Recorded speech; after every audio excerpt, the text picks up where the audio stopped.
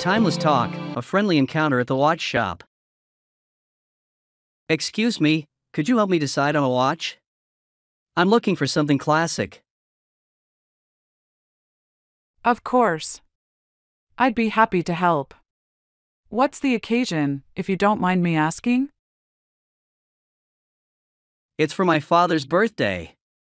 He loves traditional designs. That's thoughtful of you. We have a variety of classic watches. Are you thinking about a particular brand? Not really. I'm more concerned about the quality and the design. In that case, let's start with these models over here. They are known for their durability and timeless appeal. I like this one with the leather strap. It looks elegant. What can you tell me about its features? That's a great choice. It has a Swiss mechanical movement, sapphire crystal glass, and it's water-resistant up to 50 meters. Sounds impressive. How about the warranty? It comes with a 5-year warranty. Plus, we offer free servicing for the first 2 years. That's reassuring. How do I go about adjusting the strap?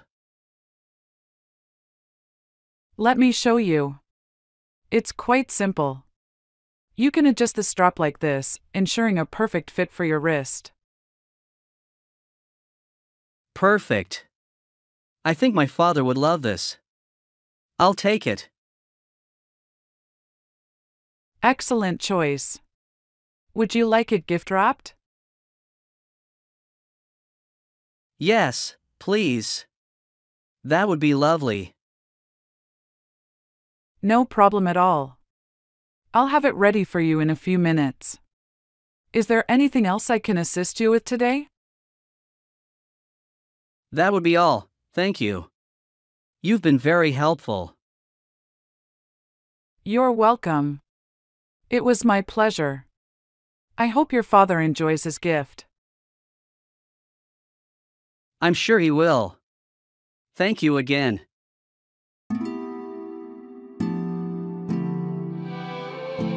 Planning a trip to Venice. Hi Isabella, have you ever thought about visiting Venice? Hi Eric. Yes, I've always dreamed of going to Venice. Why do you ask? I was thinking it could be our next adventure. How about planning a trip to Venice? That sounds amazing. I've always wanted to see the canals and the beautiful architecture. Exactly. We could take a gondola ride through the canals. It's one of the most famous things to do there. Oh, a gondola ride sounds so romantic. We should definitely include that. What else should we see? We shouldn't miss Mississippi St. Mark's Square and the Basilica. They say it's breathtaking. Yes, and I'd love to see the Rialto Bridge and the Doge's Palace too. There's so much history there. Absolutely. We could also take a day trip to the nearby islands of Murano and Burano. Murano is famous for its glassmaking. And Burano for its lace and brightly colored houses, right? That would be lovely. Definitely. What do you think about timing? When should we go? I read that spring or early autumn is the best time. The weather is pleasant and it's not too crowded. Sounds perfect. I'll look into flights and accommodation options for us. Great. And I'll start making a list of places we want to visit and things we want to do.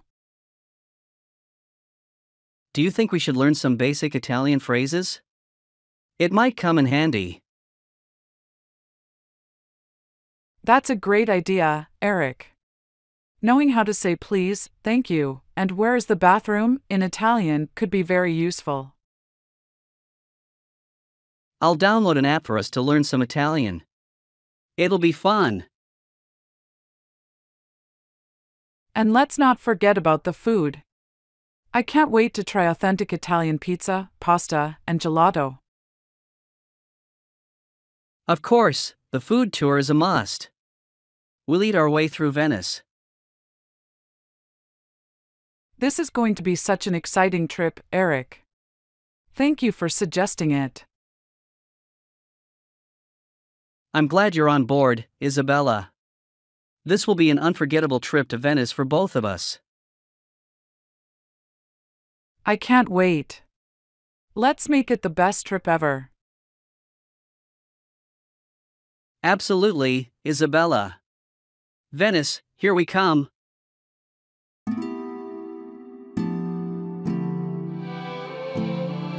Exploring movie magic and musical notes, a simple English conversation. Hello everyone. Welcome back to our channel, where we dive into the world of movies and music. I'm Charles. And I'm Linda. Today, we're here to chat about the magic of movies and the power of music, all in simple English for everyone to understand and enjoy. Absolutely, Linda. So, let's kick things off with a question that I'm sure many of you have thought about. Linda, have you watched any good movies lately? Yes, Charles, I recently watched a movie that was not just good, it was fantastic. The storyline was engaging, the characters were compelling, and the music was just magical. That sounds wonderful. What was it about the music that stood out to you? Well, it was how the music perfectly captured the emotions of each scene. It made me feel as if I was part of the story, experiencing everything alongside the characters. Music does have that powerful effect, doesn't it? It can lift a scene to new heights and add depth to the storytelling. Speaking of storytelling, what did you think of the movie's plot? The plot was intricate and thought-provoking. It explored themes of love, adventure, and the importance of friendship. Plus, the way the story unfolded kept me on the edge of my seat. It's amazing how movies can transport us to different worlds and make us feel a wide range of emotions. Now, Linda, if someone wanted to express their enjoyment of a movie in English, what simple phrases could they use?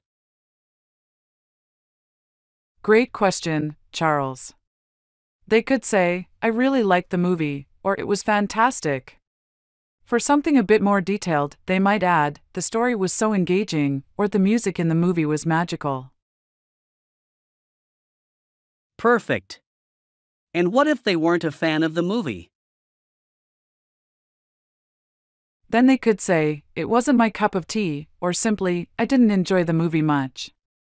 It's always good to share honest opinions, but in a polite way.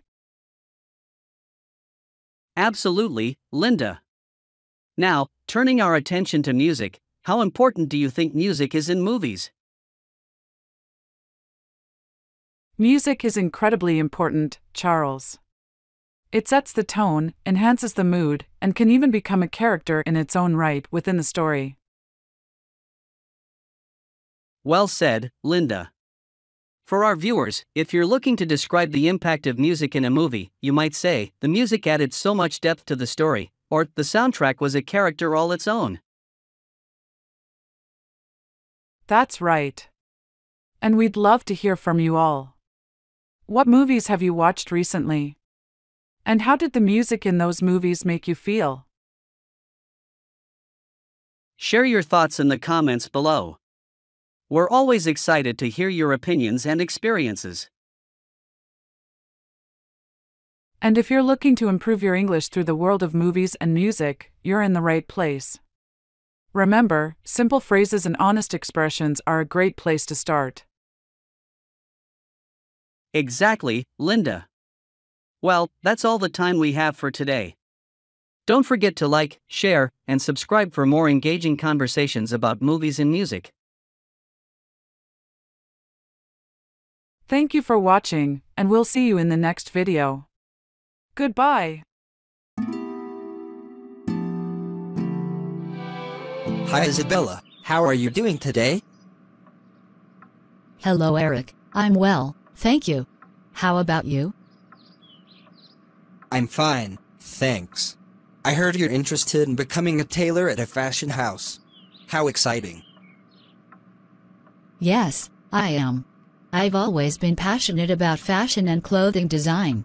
Can you give me some advice on how to get started? Of course.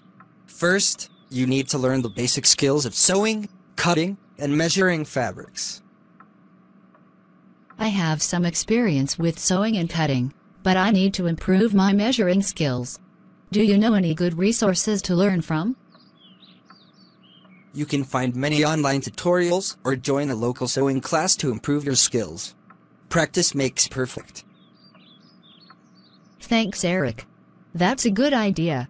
What other skills do you think I should learn to become a successful tailor? You should learn about different types of fabrics, their properties, and how to care for them. Also, understanding various sewing techniques and patterns will be very helpful. That's great advice. How do I find a job at a fashion house once I have the necessary skills? You can start by looking for internships or entry-level positions at fashion houses or clothing stores. Networking is also important, so try to attend fashion events and make connections with people in the industry. Thank you, Eric. What about creating my own fashion portfolio? Do you think that would help me stand out from other candidates? Absolutely! Having a portfolio showcasing your designs, sketches, and completed garments will demonstrate your talent and commitment to potential employers. I'll start working on my portfolio right away. Can you give me some tips on how to make it appealing to fashion house owners? Focus on presenting a variety of styles, fabrics, and techniques in your portfolio. Include high-quality photos of your work and detailed descriptions of the design process. It's also a good idea to include a personal statement that explains your passion for fashion and your career goals. Thank you so much for all the advice, Eric. I really appreciate it. You're welcome, Isabella. I'm sure you'll be a successful tailor at a fashion house in no time. If you have any more questions or need help, feel free to ask me anytime. I definitely will. Thanks again, Eric. Have a great day. You too, Isabella. Good luck and take care. Real talk, school days unveiled with Albert and Fiona friendship, classes and secrets to enjoying school. Hey Fiona, how's your day been at school? Hey Albert. It's been pretty good, thanks. Had a couple of interesting classes today. How about you? Same here. I actually enjoyed the science project we worked on. Speaking of school, what's your typical day like? Well, it starts with me rushing because I love to catch a few more minutes of sleep. Then, I head to school, and my first stop is usually my locker. What's your morning routine? Oh, I'm an early bird. I get up, do a quick workout, have breakfast, and head to school. I like to get there early, gives me time to settle in before classes start. Impressive. I should try that. My first class is usually math, and I like it. It wakes my brain up. Math first thing in the morning? That's a strong start. I usually have English. I love how stories can take you to different worlds. True. English is like an adventure. Speaking of which, how do you find lunchtime? That's my adventure time at school. Lunchtime is the best. I get to hang out with friends, and we talk about everything under the sun. Plus, I love the food. Food is definitely a highlight. I enjoy sitting outside, soaking up some sun, and catching up with friends. It's like a mini break from the world of classes. Exactly. And what about after school? What's your routine? After school is my creative time. I go to the art club. It's where I can express myself and relax. What do you do? I'm part of the soccer team, so practice takes up most of my afternoons. It's fun and a great way to stay active. Sounds like you have a busy schedule.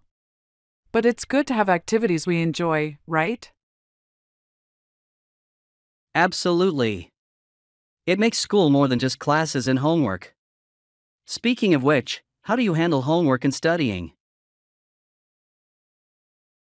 I try to keep a schedule and not leave everything until the last minute.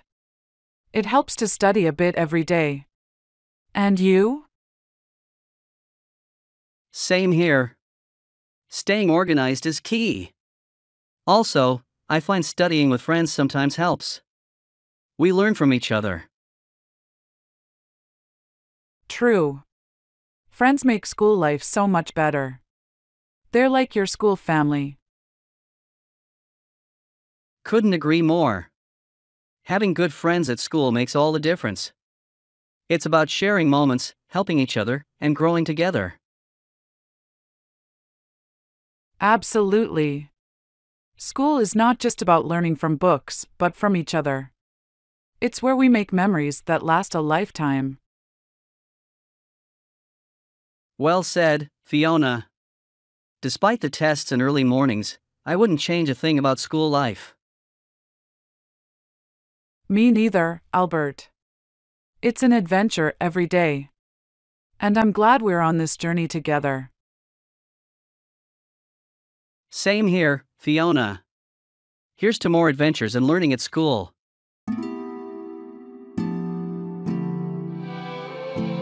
Chill out, exploring the frosty facts of snow and ice.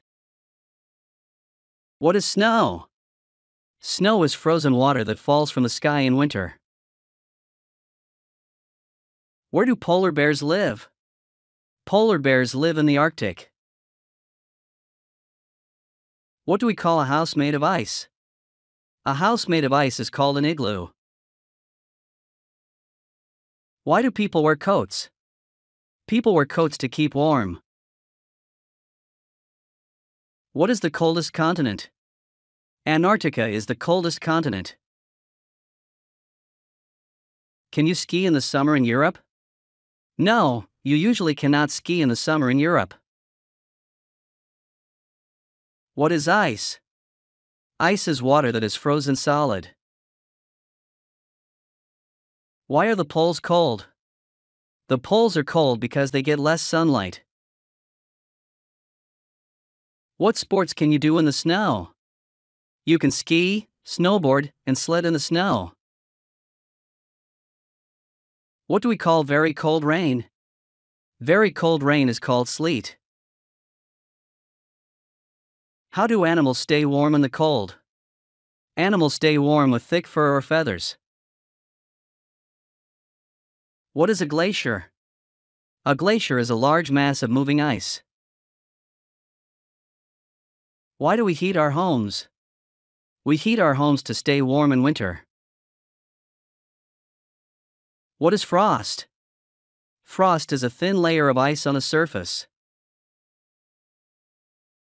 Do all countries have snow? No, not all countries have snow. What is a snowman? A snowman is a figure made of snow. Why is it cold at night? It is cold at night because the sun is not shining. What is winter? Winter is the coldest season of the year. Can you find icebergs in the ocean? Yes, you can find icebergs in the ocean. What do penguins eat? Penguins eat fish. I hope these examples are useful for your English learning. Thanks for watching.